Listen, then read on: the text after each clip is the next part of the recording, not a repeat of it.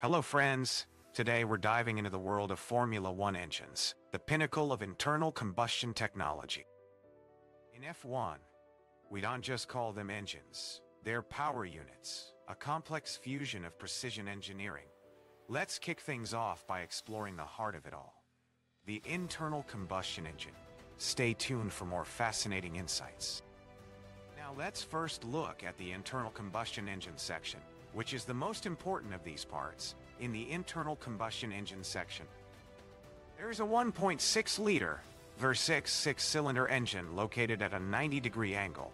This engine has a single turbo. When you look at the system in the engine, it is not fundamentally different from vehicles of today. Air is taken from the air filter. This air passes through the compressor section of the turbo, and then passes through the intercooler. Differently, these engines have an air container. So all the air is collected in a container. This container is generally made of composite carbon fiber to make it lighter. Air is drawn into the cylinders from this composite container. This V6 engine is designed based on specific molecular information received from fuel providers. An example, Petronas provides the molecular structure of its special fuel for Mercedes-AMG and Mercedes designs and manufactures the internal geometry of the engine in a way that best suits this molecular structure. In this way, the air-fuel mixture is distributed very homogeneously in the cylinder and burns homogeneously everywhere during combustion. Since the compression ratios are very high in these engines, special spark plugs are used. Because wanted homogeneous combustion, during combustion, pressure is created that creates an incredible pressure of 4 elephants per piston. At the same time, the maximum temperature of the cylinder during combustion is 2,750 Celsius degree, which is half the surface temperature of the sun. These are, of course, much higher values than those in the cars we use today. Thanks to this superior engineering, Mercedes claims the efficiency of the F1 cars is 50%. In other words, half of the fuel's chemical energy can be transferred to motion.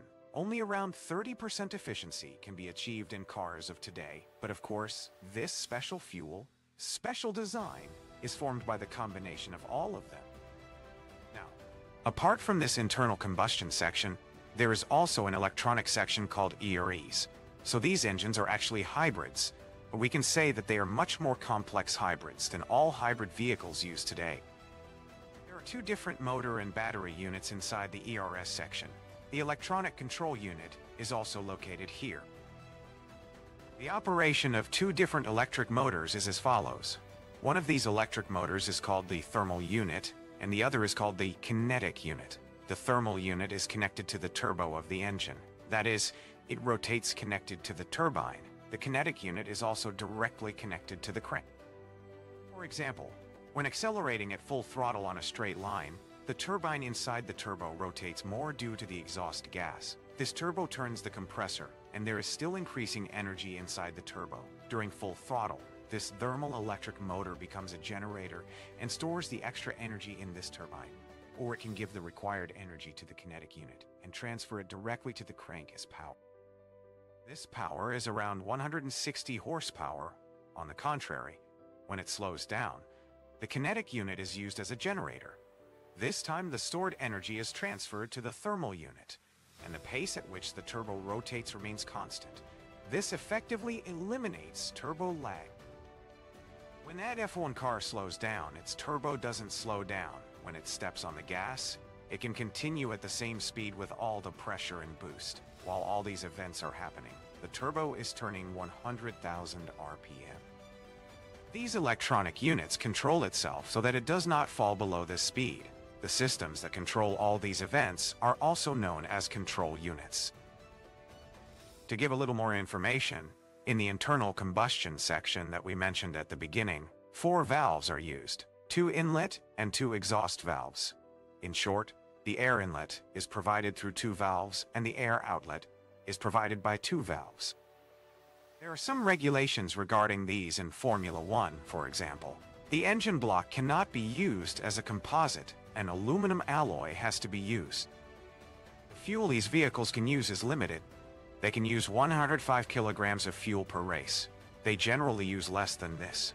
But more important is the amount of fuel entering the cylinders. No more than 27 grams of fuel is allowed per second. This is limited. At the same time, the maximum revolution of these engines is 15,000 revolutions. It can convert more, but this is a limited value. As I said, to provide competition, of course.